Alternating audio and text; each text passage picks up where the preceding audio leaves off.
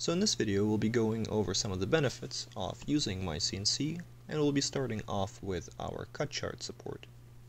So cut charts that are supported by myCNC software are extremely useful for plasma and gas cutting applications because they will load your cutting parameters such as your cutting speed, your cutting height, your pierce height, curve compensation, etc. From the cut charts tables. And then they will automatically set up your CNC control and your peripherals such as your plasma power source or an automatic gas console. And we support popular power sources such as your Hypertherm HPR and Hypertherm Max Pro series, as well as the Kelver Cutfire and Smart Focus series. And you can find the full list on our website over at www.pv-automation.com/download. So for example, let's say you have a Hypertherm PowerMax 45 power source and you'd like to use a cut chart table from it. So you can scroll down to the plasma cutting cut charts here, locate the cut charts file, download it and save it to a folder of your choice. And after you have downloaded the file, you can move this file over to your OPT/myCNC folder. And please note that I'm using the Ubuntu Mate installation here, not a Windows installation for myCNC.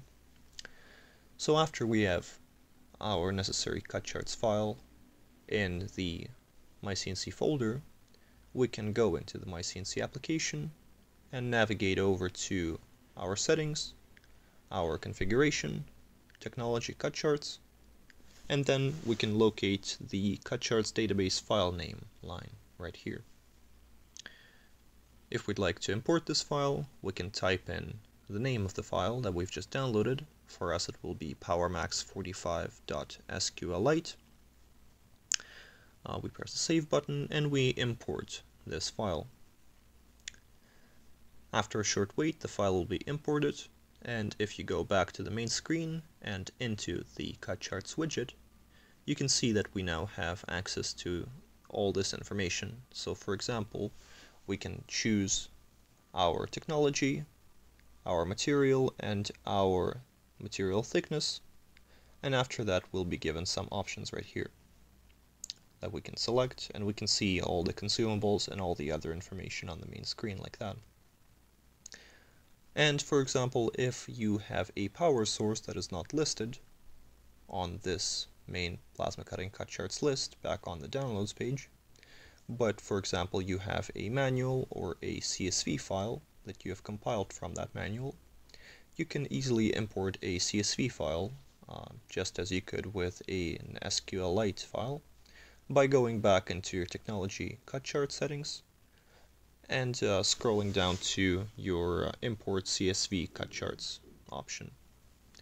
Here I'll be using the same PowerMax 45 file because I already have it on hand, but you can use any CSV file you have compiled provided it matches some guidelines for our cut charts. So let's say I've typed in the powermax45.csv, I've pressed the import button, and after a short wait an SQLite file will be created similar to the one before that I can use just as I would with a file that is developed by us and vetoed by us. So at this point you can use these for any application you require. Thank you for watching. Please visit our website at docs.pvautomation.com for more information.